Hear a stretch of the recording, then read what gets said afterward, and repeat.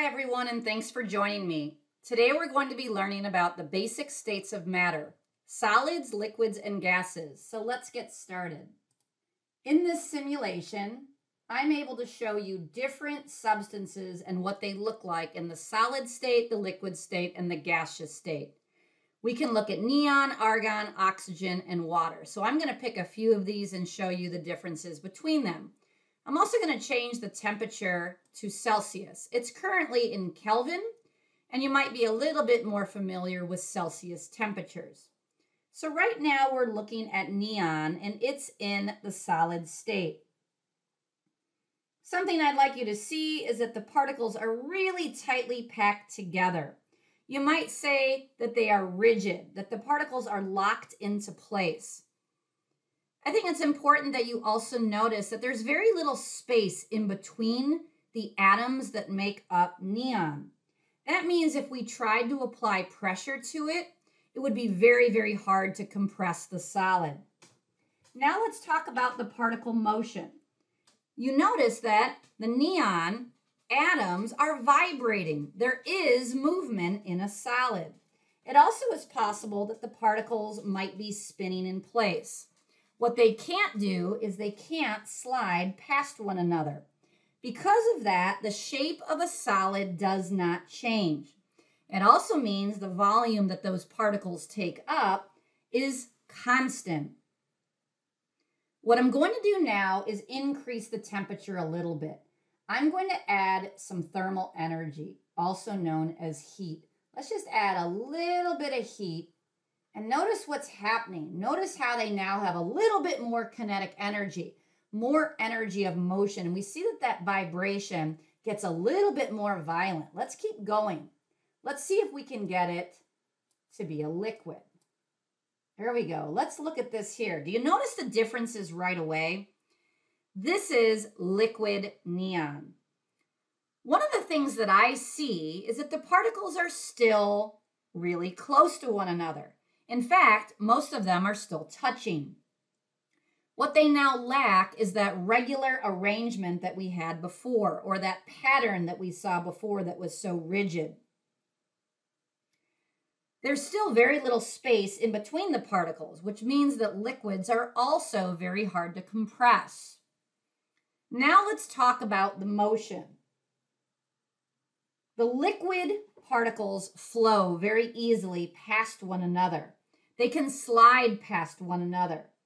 Because of this, they will easily take the shape of the container. We're going to give it one more degree just to see if we can get a little tiny bit more movement. Wow, look at that. Now it's really, really spreading out and taking the shape of the container. Now let's switch over to the gaseous phase. If I click on gas, those neon atoms quickly spread out. You see the big difference between the liquid and the gaseous phase? Talking about the arrangement of these particles, the biggest thing that I hope you notice is the particles are separated from one another and they're no longer touching. They're really far apart. They lack any regular arrangement that we might have seen from that solid state. In fact, they're moving constantly. They're constantly in motion. In terms of that movement, let's think about it. They're moving all over the place. It's random. They move past one another. They might collide with one another at high speeds. They hit the sides of the container. The biggest difference between a gas and a liquid and solid is that gases are compressible. I hope you see the difference and why that happens. There's so much space in between the particles. If we apply a little bit of pressure, it would be easy to push them closer together. We did not see that in either the liquid phase or the solid phase. At this point, I'd like to switch it over to a different substance. How about we try an element that I think you're very familiar with? That's oxygen. Oxygen makes up almost 20% of the air that we breathe. What makes oxygen so different from neon is that oxygen is a diatomic element and neon is a monatomic element. Before I switch over to oxygen, take a close look at neon. Notice that this element has atoms, they're identical to each other. That's what defines it as an element, but also that they're singular atoms. Now, switching over to oxygen, note the difference. Still in the solid state, we still see that wiggling and vibrating that we saw before with neon, but the particles are now molecules. They're not singular atoms. We have two atoms of oxygen, and they're attached to each other by a covalent bond. This is quite different than neon, and it's quite different from most of the elements on the periodic table. In fact, there's only 7 elements on the periodic table that are diatomic like oxygen. I like to use the acronym HANCLBRIF, which stands for hydrogen, oxygen, nitrogen, chlorine, bromine, iodine, and fluorine. All of these elements are made of molecules rather than singular atoms. You might not have realized that oxygen could even be a solid, but when the temperature is really, really super cold, you can get oxygen to exist in the solid state. How about as a liquid? Let's click on liquid and see what happens and note the differences. All right. Well, now we see a little bit more of that flow, that the particles can move past one another. They're not locked into that rigid pattern that we saw before. Still very close to one another, though. We just see a little bit more movement. How about the gaseous phase? When oxygen is a gas, this is what it's like in the air that we breathe. The biggest thing that I'm sure you're going to notice is, wow, look how far apart they are from each other. They're now in constant random motion. Look at them rotating and moving and just hitting each other in the sides of the container all the time. I'm going to take that back to the solid state. And again, there's that nice rigid structure with the vibration. Water is a compound, so it's going to look a little different than an element to you. I think you realize that water is H2O, and so it's got 2 hydrogens and 1 oxygen in every single particle that we look at. Let's click on it and see what happens. Whoa, that's pretty funny looking, right? Look at those molecules, and they're wiggling all over the place.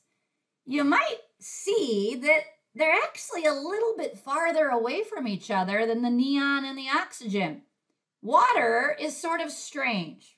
Water is a bent molecule.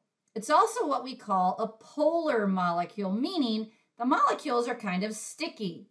The hydrogens on one molecule attract the oxygens on a different molecule and vice versa. Because of that feature, they make this arrangement that actually looks like it sort of has pockets or holes in it. These particles take up a lot of space. In a moment, I'm going to click on liquid water, and the biggest thing I want you to see that changes is how the volume changes. We're going to have the same number of particles, meaning we're going to have the same mass, but the volume is going to be dramatically smaller. Take a look. Whoa, see the difference there? Same number of particles taking up less space. Now this causes something very interesting. It causes liquid water to have a larger density than solid water. Density is mathematically determined by taking the mass of the particles divided by the volume that they take up. So in solid water, meaning ice, that ratio is a lot smaller than it is in the liquid phase. In fact, the density of ice is roughly about 0.93 grams for every milliliter that you have, and liquid water is larger than that. It's 1.00 grams for every milliliter that you have. In other words, liquid water has more mass per milliliter than solid water, and that's pretty cool. Let's take the water to one more phase, and that is the gaseous state. Take a look at this. Woo! Those particles are all over the place. They immediately got so spread out, and that's what's typical about the gaseous state. So this would be like steam. There's some people out there that have a misconception about what happens when liquid water becomes a gas. Some people think that the hydrogens and the oxygen, they actually separate. Well, that would be a chemical reaction. We're actually not making anything new here. We're just going through a phase change, meaning we had liquid water before, and now we have gaseous water. Same substance. That's a physical change. The particles look the same, whether they're in the gas state, the liquid state, or the solid state. It's just that they either move closer together or move farther apart. I hope that you enjoyed learning about solids and liquids and gases today. Please join us again for our next chemistry tutorial. Have a great day.